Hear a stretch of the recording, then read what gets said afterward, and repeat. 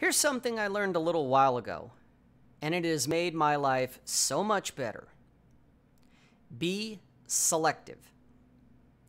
Be selective about who you spend time with. There are a lot of people out there that will just waste your fucking time. Apparently, they don't have much or anything going on in their worlds, so they will want to be in yours and waste it. I saw this all the time in my side gig. People come to me for advice about whatever it is that is going on in their world. I give them advice based on what I see, what I know, and what I've experienced. What did they usually do? Nothing. They shoot the shit. They waste my time. There is a positive here, though. They pay me for my time. I don't do that shit for free. Trust me on this one, men. If you are going to waste my time, you're going to pay me for it. I'm getting something out of it. Be selective. Choose who you spend your time with. If you aren't getting anything of value out of it, don't do it. I get value out of these videos with you guys. I get value out of your feedback. I get value knowing that you are getting something from this, even if it's only a laugh. My circle of friends, they've gotten smaller and smaller over the years.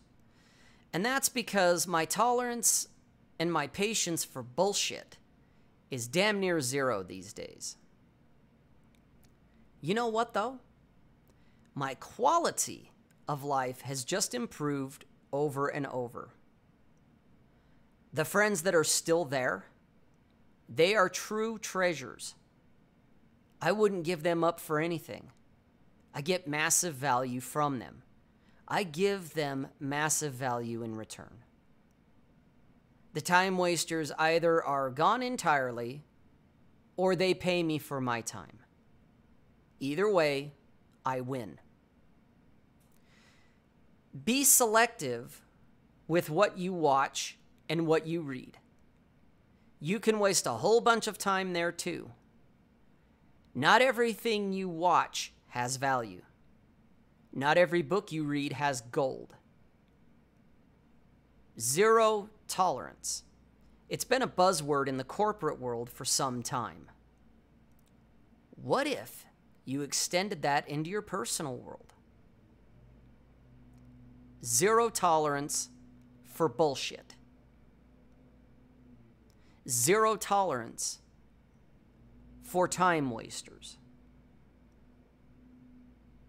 Do that and see what happens. You might surprise yourself. Thanks for taking the time to watch this. If you haven't already, please go ahead and subscribe to my channel.